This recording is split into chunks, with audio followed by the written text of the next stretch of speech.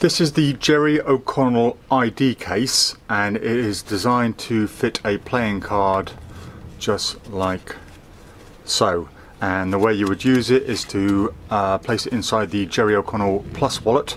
It works for the large or small, so you would just open it up like this, and this basically replaces a Bonzalope or Magician's envelope, so that just tucks in there like so.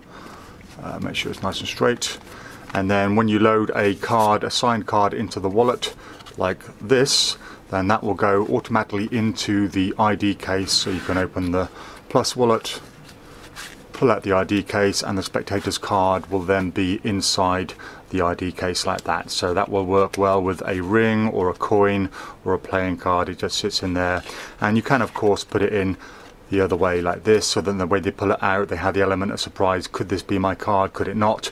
And then they pull it out to reveal that it is in fact their signed card. So that is the Jerry O'Connell ID case, designed to fit the large and small Plus wallet, but it can be used for many other effects and for other wallets as well that take envelopes.